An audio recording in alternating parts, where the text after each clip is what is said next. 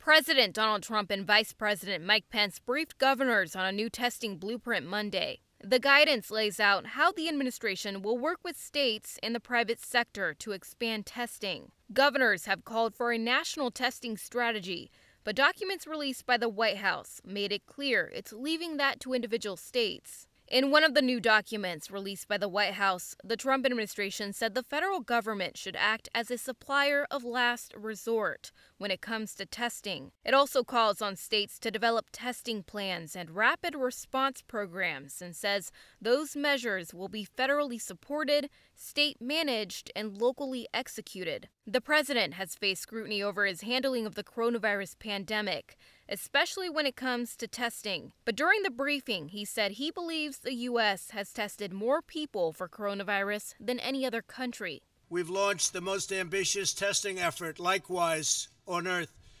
The United States has now conducted more than 5.4 million tests, nearly double the number tested in any other country, more than twice as much as any other country.